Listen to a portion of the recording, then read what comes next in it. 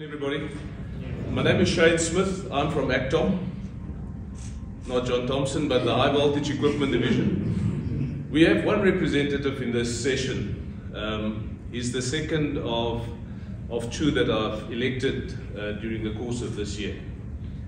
Now, the one thing that we need to understand is that in certain times in our lives, you get put into a leadership position. Sizwe was put into that position 5-6 years ago without the necessary tools. He was given a toolbox, but with no tools inside of it. Now the Dyna training family, as I'd like to call them, have given you the tools over these past number of months. And I want to echo what my previous two delegates or speakers said.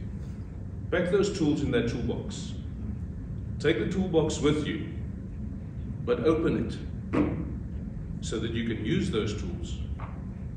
And the investment that you've put in yourself, because you have invested in yourself coming here, is what you need to put back into the company. There's one motto that I live for or live by, and you'll see it here on my chest, close to my heart. I go to work every day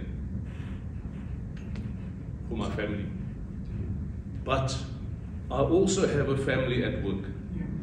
And the energy that I've seen out of this room, if I can have that energy in my two factories at work, we will absolutely fly. So whatever you do, take the energy that you've brought out of this training and bring it back to the company. Well done to everybody.